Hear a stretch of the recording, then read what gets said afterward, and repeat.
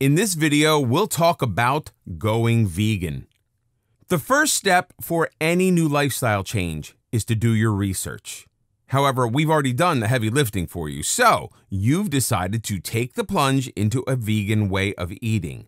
You've cleared out your home of all animal products and byproducts and filled your home with lots of things according to the food list outlined previously. So now what? Understanding one thing. Your body is not supposed to be hungry. If you are giving your body ample amounts of healthy food filled with nutrients, you will lose weight easily. 4,000 calories of fast food and 4,000 calories of fresh fruits, vegetables, and legumes are two completely different things, and your body will lose weight by instilling the latter rather than the former. Don't think that adopting a vegan diet in order to lose weight or help your long-term health means going hungry. Grab a snack if you get hungry in between meals. Awareness is also a vital part of going vegan. Listening to your body and interpreting what it wants is imperative to being able to give it the nutrients it's longing for on a daily basis. For most people, it's easy to distinguish between when the body is thirsty and when it's hungry. However, for many of those other people, it can be hard when the body becomes hungry, but has no particular craving for it. Becoming in tune with your body and being able to interpret its needs via the brain signals that are being shot throughout your system is vital to becoming a vegan. Not only that, it's vital to becoming a well-adjusted individual.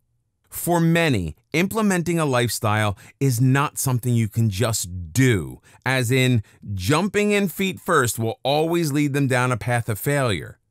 If you are the type of person who could throw out or donate all the food in your kitchen, refill it, and start your new eating lifestyle full force tomorrow, then you are more likely to succeed. But not everyone is like that.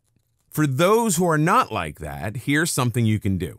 Go through your kitchen and take stock of everything that is not going to be kosher for a vegan eating lifestyle. All meats, refined sugars, snacks, and animal byproducts need to be written down on the list. Then you need to put this list somewhere where you'll be able to see it every day.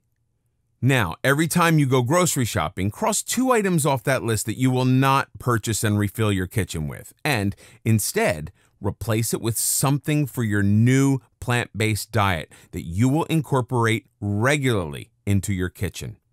For example, if you're ditching the chips and salsa, then opt for something crunchy like carrots, and then purchase all the ingredients needed to make your own salsa.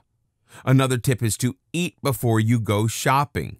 If you go into a grocery store hungry, it is going to be much harder sticking to your vegan shopping list if you are constantly passing by the junk food and candy aisles.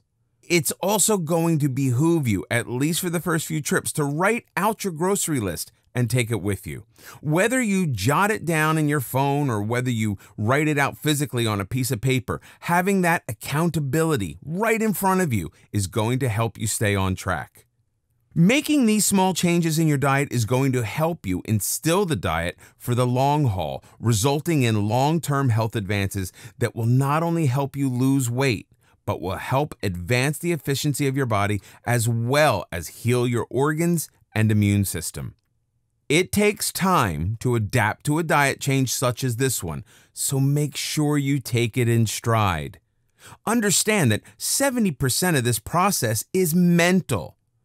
And it's overcoming those mental barriers that will help you to get to a point where a vegan eating lifestyle is not simply a diet, but a new way of life.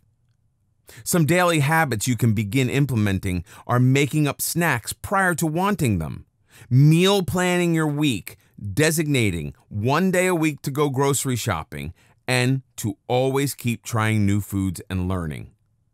Making your snacks prior to wanting them will help keep you from jeopardizing your new way of eating by grabbing something more convenient.